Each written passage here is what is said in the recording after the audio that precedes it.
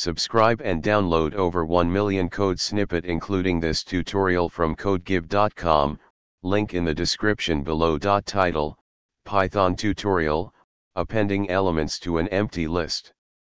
Introduction. In Python, lists are versatile and widely used data structures that allow you to store and manipulate sequences of elements. If you have an empty list and want to add elements to it, you can use the append method.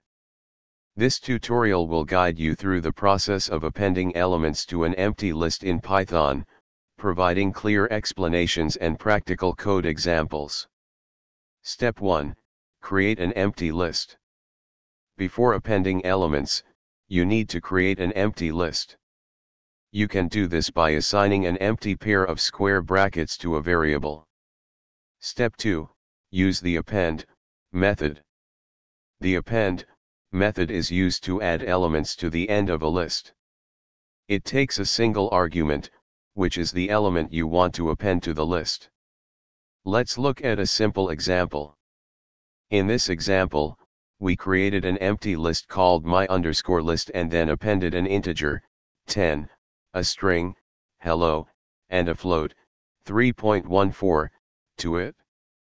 The print statement outputs the updated list.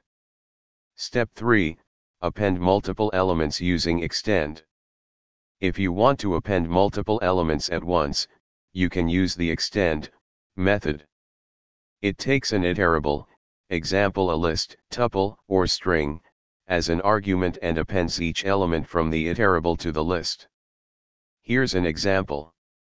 In this example, we used extend to append a list of integers 1, 2, 3, and a list of strings apple, orange, banana to the empty list. Conclusion. Appending elements to an empty list in Python is a straightforward process using the append method.